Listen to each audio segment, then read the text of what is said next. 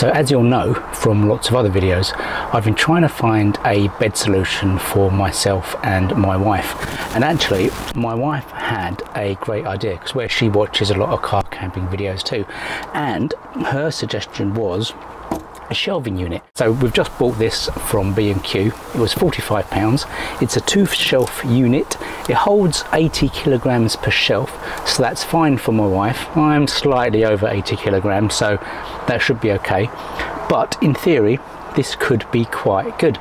Now, I already know I'm going to have to cut the legs down, but with this setup, we'll be able to have the seats flat rather than up like this.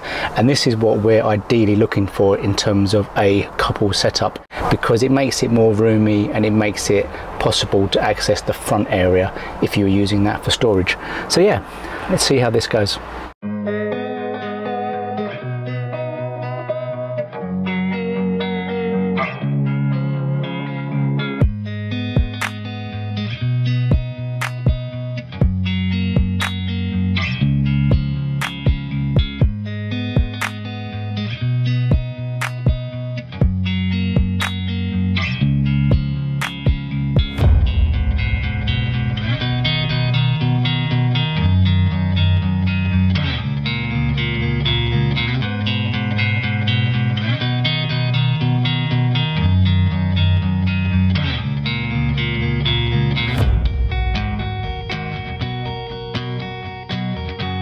Okay, so that is the shelf all built up. It's not exactly hard, you just put the 4 legs into the holes. Now, as you can see, the legs as they stand are way too tall.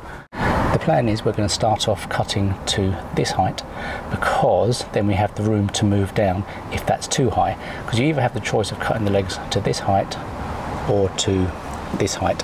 So we're going to go that height first, see if that works, and if not, we can take more off and then go down a bit more if needs be.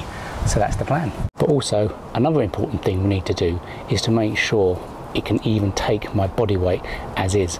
These are supposed to be able to take 80 kilograms, and I know I am slightly over that at the minute. So let's see if it can take my body weight at least.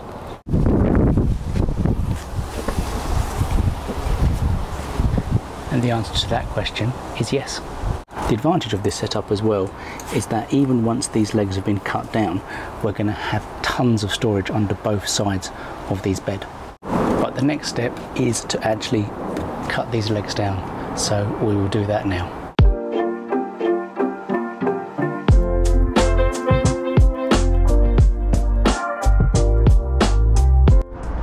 Okay, and here we go. This is the first cut, and the legs cut remarkably easily, but having looked at it, that top end is a little bit too high.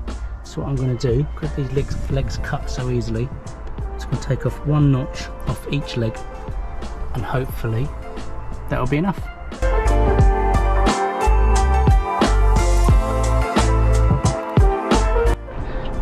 Okay, so this is it with another notch taken out, and whilst we kind of knew there's going to be a gap, what we're going to do is take out 1 more notch, because then that will just bring that down a little bit more and make that gap not so big. So back to the sawing board.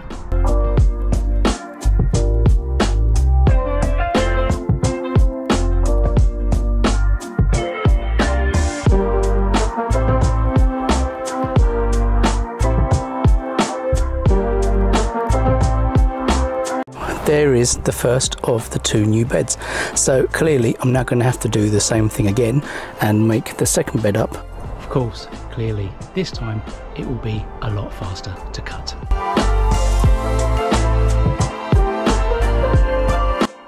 And just like that, they're all done.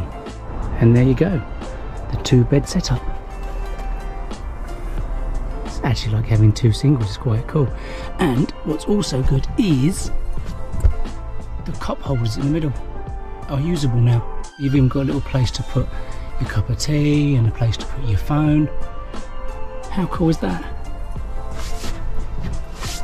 And as I said before, you've got oodles and oodles of storage underneath here too.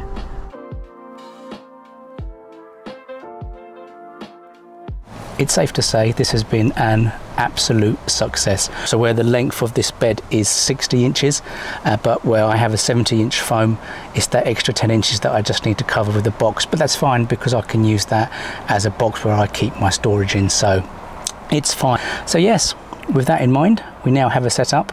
We just need to go car camping together, and that hopefully won't be too far away. So until next time, take care.